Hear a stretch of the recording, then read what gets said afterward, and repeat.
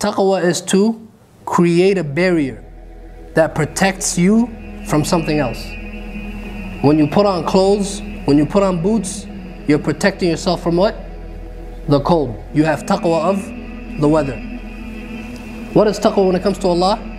You build a barrier that protects you from the wrath of Allah, the anger of Allah Azza wa Jal. So the Sahaba, Umar bin Khattab, when he asked what is taqwa, he gave a beautiful example. He said, have you ever walked a thorny path? In the desert, there's thorns everywhere, there's snakes. They don't have sidewalks, right? You can't just walk in the sidewalk where it's safe and you don't really care about where you're going. In the desert, there's thorns, there's snakes. So he said, how do you walk when there's a thorny path?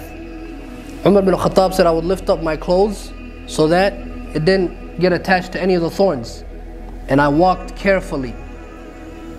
And Ubayy said, yes, this is what taqwa is. So this Ramadan, inshallah, brothers, and if there's sisters listening, the paradigm shift has to change. Taqwa has to be your end goal, not worship.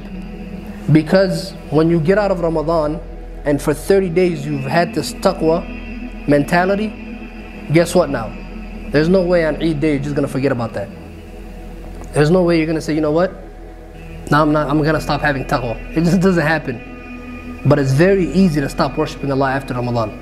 Very easy. Why? Because there's no more tarawih. There's no more, your parents are not going to wake you up for tahajjud. There's no more fasting.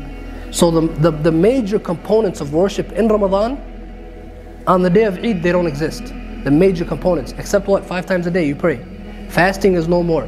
Taraweeh is no more. In terms of, I'm talking about as a group. Right? Now you have to do it on yourself, which is much harder.